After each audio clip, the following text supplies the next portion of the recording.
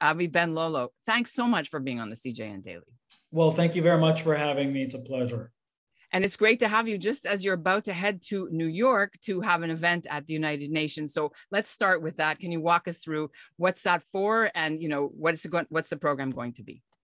Yeah, well, the Abraham Global Peace Initiative is a Canadian organization that is really outward looking, and it's global in nature. And so, of course, the most fitting place for us to start off is the United Nations. And even despite the fact that sometimes, there's friction there, it's exactly why we exist. It's in order to meet with as many leaders as possible and start a conversation and hopefully press for changes. Next week is an important week for us. We are actually going to be bestowing our first ever Human Rights Award on our own permanent ambassador to the UN, Ambassador Bob Ray, who has done incredible things for our country and internationally when it comes to human rights. So as a starting point, we're going to be doing that, meeting with him and his colleagues at Canada's mission, and then, of course, meeting with various ambassadors along the way throughout the day, and as well, meeting with organizations like UNRWA and the Human Rights Commission, the senior executives there. Well, you bring up very important points that Jewish people, of course, and Canadian Jews watch, which is, of course, the whole anti-Israel slant. Some people call it an obsession at the United Nations. So what do you hope to accomplish in this type of body where, other groups, other people have not succeeded before? Even Israel hasn't succeeded in changing that. Yeah, and that's an excellent question. And I think we can accomplish a lot. We can move the needle a lot because our positioning as an organization is completely different than what's been done before. So firstly and foremost, we're a Canadian organization and 100% Canadian. We all know that Canada has a great brand internationally. We're a trusted nation. We're seen as a nation that is a human rights, peacemaking, advocacy type of country that promotes that. And countries trust us. And we've done that research. And in fact, when you think about it, companies like Canada Goose, for example, or Roots or others have utilized the Canada brand very successfully. So why are we not utilizing the Canada brand to push forward policy internationally? Why are we shy about it as Canadians? And in fact, when you think about it, Canadians have generally been run by, if I should say, American type institutions that have come here and have told us what to do. Whereas in fact, we're standing on our 2 feet and we're saying, you know what, we're international, we're respected globally, and we're going to make a difference by pushing the buttons at the United Nations, at the International Criminal Court, at the OSCE, at UNESCO, at UNRWA, at all of the global organizations that, as you mentioned, may have some biases, and to try to bring back a fair, a balanced approach that one is truthful when it comes to Israel and truthful when it comes to human rights. And I can expand on that if you'd like. Well, I was going to say with UNRWA or with UNESCO, even now that they're, considering they have some of the world's worst offenders on these, women's councils or human rights councils. A lot of people think the UN, well, Stephen Harper even thought that the UN was not worth the money that was, Canada was investing in it. And Canada, you said Canada's, so let's talk about that first, Canada's brand. Except that the UN Security Council didn't give Canada the seat. They gave it to another country, despite Justin Trudeau's huge efforts last time around. Why should we even engage with these people when we know they don't want to hear this balanced view or even this pro-Israel view? Yeah, so I actually tend to disagree with that point of view, and it comes back to my own experiences historically.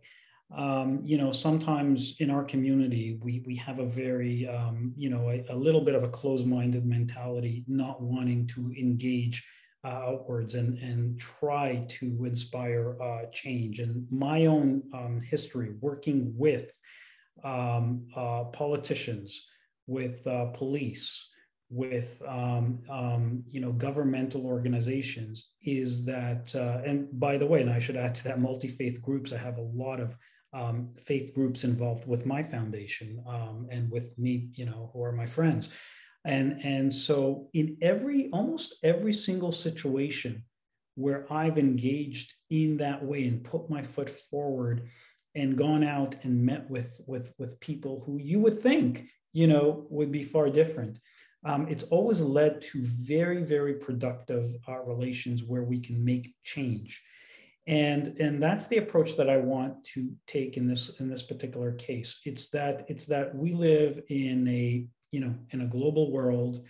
We can shut ourselves completely off and try to deal with anti-Semitism on our own, all 14 million of us, or we can expand our base, reach out and find partners.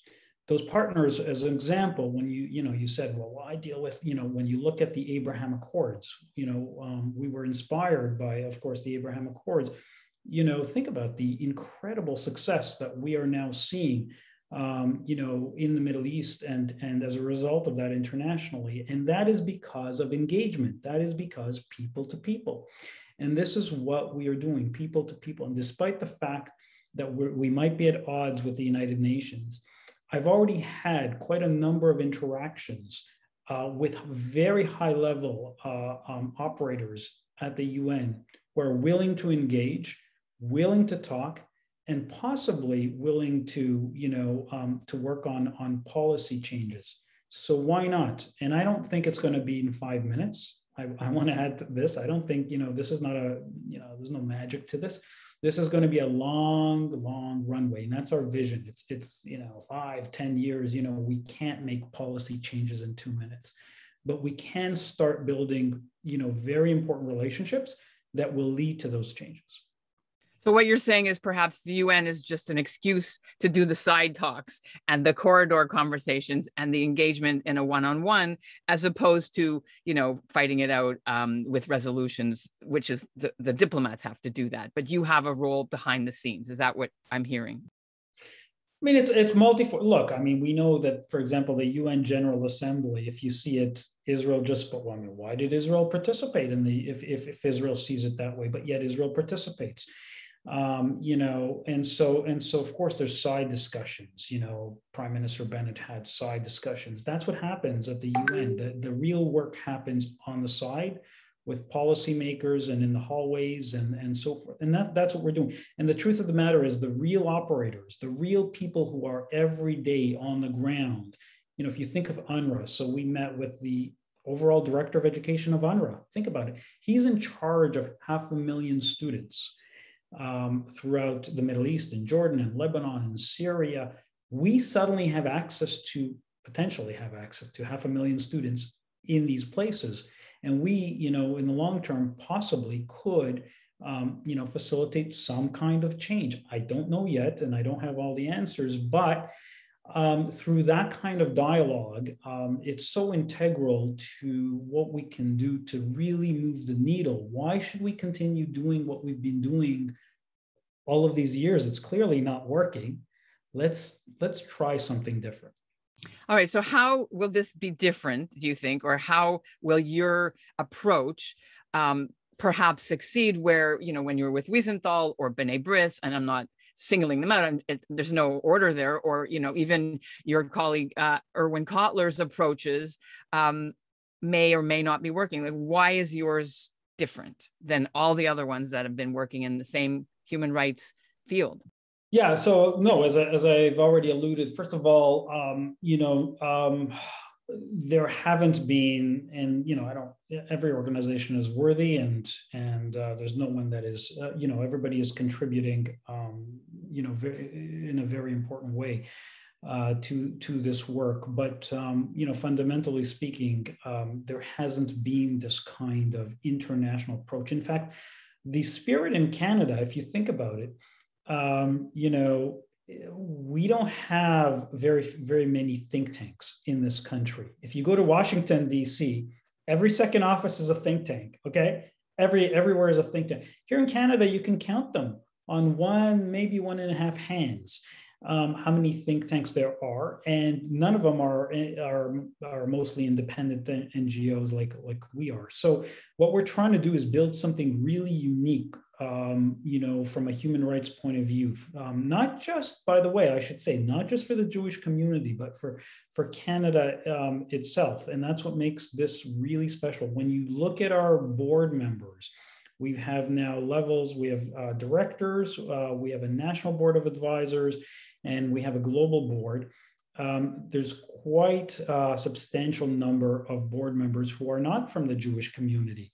And this is actually very different from what you would think of a standard Jewish organization where all the letterhead is comprised of Jewish people. So all of a sudden you have a situation here where you have an organization with key Canadian leaders like Bill Blair and Peter MacKay and Stockwell Day and David Onley and Tony Comper we just added, and suddenly when an organization like I won't mention organizations, but when there is an organization on the world stage that condemns Israel and calls it an apartheid state, or calls or says it's committing war crimes, and all of a sudden you have a letter from an organization like ours that is comprised of strong Canadian leaders of many different from different walks of life. It's a completely different messaging. That now it's not just this Jewish organization. Of course, a Jewish organization is going to protest, of course, but here you have an organization that is values-based, that is truth-based, that is anti-bias, that is saying, let's talk about the truth. So there you have it. Hopefully that answers your question. I'm sorry about all the beeps. No, it's fine. It's COVID. We have to just, whatever. We move on. I want to ask you, you said it's not just Jewish and not just Jewish people. And of course, your group is supposed to be mostly about human rights in general and not just about Jewish issues, but majority is. Of the issues that are keeping you up at night, what are the top three? Is it Iran? Is it campus anti-Semitism? What are the top three issues that you are really, worried about? Listen, having been on the front lines this past May with, here in Toronto, when the war took place at Gaza, I was a few leaders who spoke out quite profusely and published almost on the hour myths and facts and trying to correct the rhetoric. And I was the only Jewish leader who stood up on a stage at Mel Lastman Square at a pro-Israel rally speaking out. And when you say to me, what keeps me up at night, it's what I saw. Okay, it's the fear, first of all, in the Jewish community, and secondly, the assaults against the Jewish community that were on our streets. And those same assaults were also in American streets and in European streets. And so, it was around the world. And so that keeps me up at night. What is the future, first of all, of our community in this country, given what happened and given the silence around it?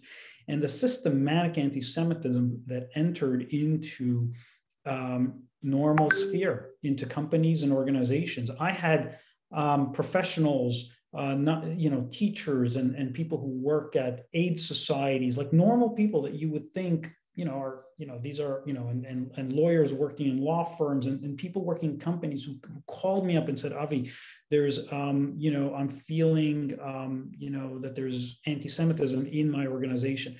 That is a dangerous thing. And that is for us. And so the next flare up, what will it be like? Because each flare up will be worse and worse and worse. So, I'm very worried about the next decade when it comes to anti-Semitism. And I think we are dealing with an urgent situation. We cannot fall asleep. And that's what, I try to focus on every single day. See my article in the National Post tomorrow with Senator Grafstein on the audacity of anti-Semitism. So that's That's one. Two is obviously the defamation of Israel, which is, continues to be a source of both anti-Semitism, but also, people trying to,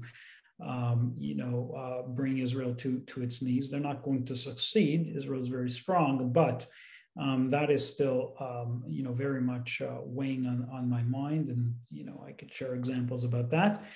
And obviously, in a bigger sense as well, the turmoil in the world, human rights issues. The world is worse than ever. We are really in a fragile situation when you look at the conflicts. You look at, things like just happened in Afghanistan, and the treatment of women, in Afghanistan, and what that's going to mean. And we've written about that. The Uyghurs, and, let's not forget them. And no one's mentioned them for a long time. And so, as an organization, as a Canadian human rights organization, it does us also service when we talk about other things, other human rights issues, not just our own issues. And as an organization that is comprised of, as I said to you before, all of these leaders, this is important. So it really does make us unique in that way. Okay, I've got two more questions. The first is about, you're having an anti-Semitism summit in November, a global anti-Semitism summit. Canada had one in July as a response to those attacks that you were just mentioning from the May hostilities. Yours has, obviously not a Canadian little focus. Yours is a much broader speakers and much broader world focus. What do you hope that will accomplish that the Canadian government's one did not?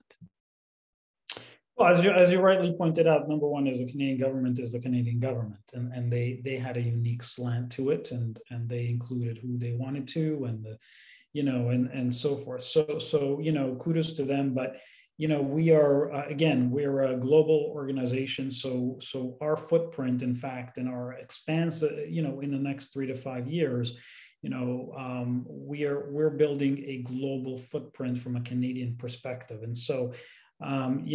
We aim to inspire the world. We don't, even though we're operating from Canada, nothing is just, physically geographical. We, all of our speakers at the conference are, hail from international places. And really the only thing that's limiting us, we can have many more. It's just the only thing that's limiting us is the amount of time that we can dedicate. Our aim is to obviously educate the public. And when I say the public is, of course, not just our Canadian constituents, not just, but we are reaching, into the world. And our aim, including, by the way, we have educational programs that we're building. We're building a whole human rights educational institute. It's going to take a speaker tonight, even, I think, right? A speaker series tonight. Yeah, so as part of that, so we're only 3 months old, so it's going to take us a little bit of time, but the institute will, in fact, when it's in full gear, aims to have educational lectures around the world and bring in, so you can have teacher training programs, as an example, with teachers in, I don't care, from Bangladesh or Australia or, wherever it is, it doesn't make a difference, okay? Because we now, with new technologies, we can have an impact, and we can reach more people, and we can bring them into our training programs and as ambassadors, and let them be part of our network. We've already actually started that. We have people in Ireland, as an example, who are working with us on curriculum development. The UN is working on it with us on curriculum development, and and through that process, we have people in Kenya. So through that process, we are going to expand. But again, everything is just a matter of time and building blocks. Okay. You didn't mention Iran, but you've written about it. And I write about Iran all the time. So Bennett spoke about it, but that's not keeping you up at night. You're not that worried. You said the top two. So I was just wondering if that was something our audience should know about. Yeah, look, I mean, I write about Iran. I mention them almost in every article that I write, and so of course Iran keeps me up at night, and I'm continuous educator and advocate against Iran, because I think people, are falling asleep once again at the wheel. This is a very dangerous regime, as we all know. They are trying to create an umbrella in the Middle East that is under their control. They already, in a way, have already created it, where you're seeing Syria, now Lebanon, Yemen, obviously Gaza, under the Iranian influence, and that is growing. And then, of course, they are going to get the bomb. They're just not, they're not abiding by, they don't want to negotiate with JCPOA, and they're running towards the bomb as quickly as possible. So this is very dangerous. Coupled with that, of course, is their anti-Semitism and their threat against Israel. They already have people on Israel's borders in the Golan and in Lebanon and obviously in Syria. So there is already, in a way, a war of attrition, so to speak, going on between Israel and Iran. And so this should be a concern. And I say this as well. I think it's important that when we talk about these things, we don't just talk about them from just an Israel or Jewish perspective. I think we should talk about it from a global human rights perspective, which is a point as well that we often miss, which is this is important to Canada. Don't forget, Iran shot down a plane with some 56 Canadians on it. This is relevant. This is not, and so I keep reminding Canadians that this is important to them, and it's important to global players in terms of the instability that they are, they're projecting internationally. So, yes, the answer to your question is Iran plays heavily on my mind too. Right. I know your thing is blowing up, so I have one last thing that we have to talk about. I apologize. Oh, no, it's good. I can edit it. It's fine. And I'll just say, if you hear beeps, it's because he's busy. Look, you mentioned some of the other organizations. We all know that, you were with Simon Wiesenthal for 20 years. You haven't really spoken out about the fact of your departure. So on social media, there's a lot of negative reviews about what happened from employees there. Are you aware of that? And do you have any thoughts about telling what happened and why you left? Well, this is not an area that I can comment on, as we have various we have an NDA, and unfortunately there is nothing more that I could add to that. I think the public should look at the fact that I have a very substantial following, a very substantial group of people who are behind me, including police and politicians, and I think that they should look at that and understand the truth and the reality, and take from that what is true, and the people that are around me that know me very, very well. When